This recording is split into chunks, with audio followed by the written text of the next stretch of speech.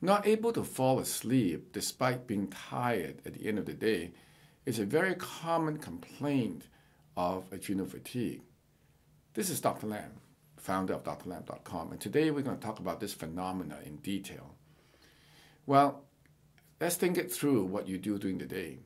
A normal person wake up during the day, they prepare themselves, they go to the normal daily chores, and your energy level will tend to deplete, usually by mid-morning a little bit, but your body actually rebound on its own so you don't feel it.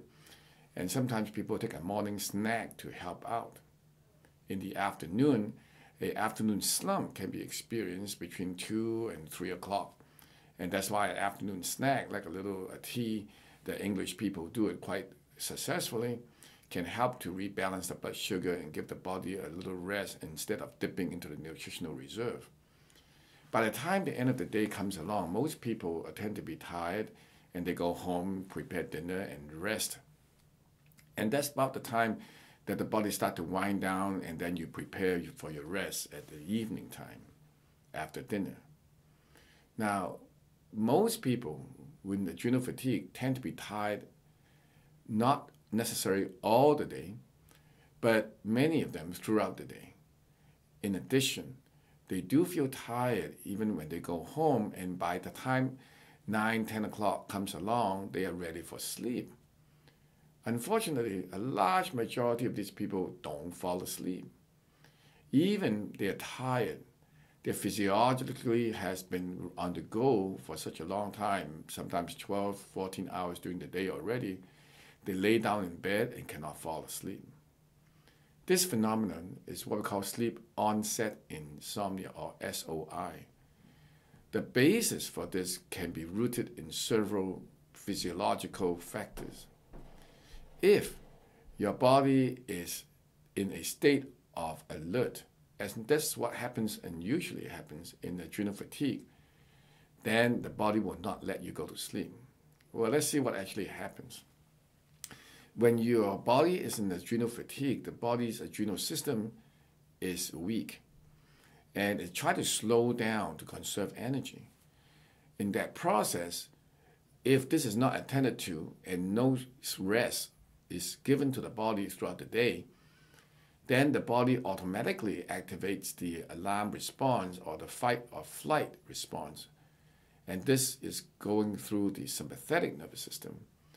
The neurotransmitter responsible is norepinephrine, as well as epinephrine to a certain degree.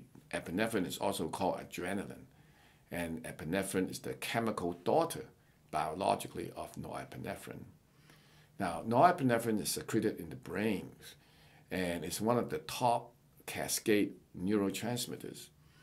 And when you have a fight or flight response that's activated when the body's in adrenal fatigue, then the norepinephrine is released from the brain. Now, the norepinephrine in the brain starts part of it, the HPA axis, or the hypothalamic pituitary adrenal axis of hormone balancing. But in particular, the norepinephrine itself circulates within the brain and causes an alert response. Many street drugs, in fact, uses this phenomena, and that's the whole class of amphetamines and even drugs called Adderall, using this concept.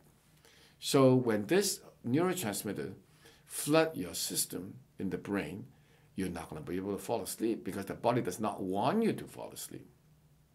So despite that you're really tired, you lay there, you can be lay there for 30 minutes, 45 minutes, one hour, and sometimes the heart may be pounding a little bit, and no matter how hard you try, the body will not go to sleep until sooner or later, hopefully in most people, you get so tired that even the body will overrule the norepinephrine, and then eventually you will fall asleep.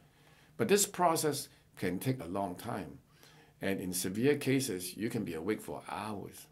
So understanding that the concept of SOI, or sleep onset insomnia, is a symptom of underlying root problem is very important, because you don't want to just take sleeping aids or sleeping medications, because that may mask the underlying problem. So common, very common sleep onset insomnia.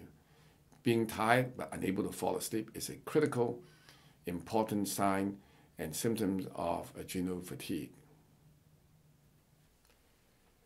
For more information on this topic, go to my website. I have written an article called Sleep and Adrenal Fatigue.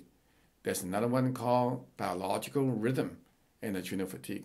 And both are very useful for you to understand what I'm talking about here and give you additional insights and details on how to deal with this problem. I hope you've enjoyed this video. For more information on this topic, head over to drlam.com, where I have written over 1,000 articles to help educate people. You can also call me at 626-571-1234 for more information on adrenal fatigue and how to navigate it. Finally, if you enjoyed this video, please subscribe to my YouTube channel. Thanks for watching.